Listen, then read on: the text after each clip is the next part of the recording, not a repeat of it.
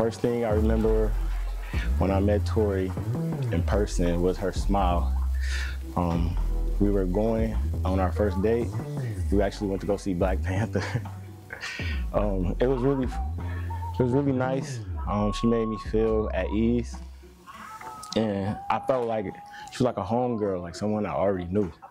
It was just an easy flow, laid back day, and I didn't want it to end, so we ended up getting some dinner afterwards. It was just a place close by, and just prolonged the conversation, just talking about a lot of random things. But that was our first day. That was the first thing that comes to mind when I met her, is that her smile and just how easy it was to connect with her.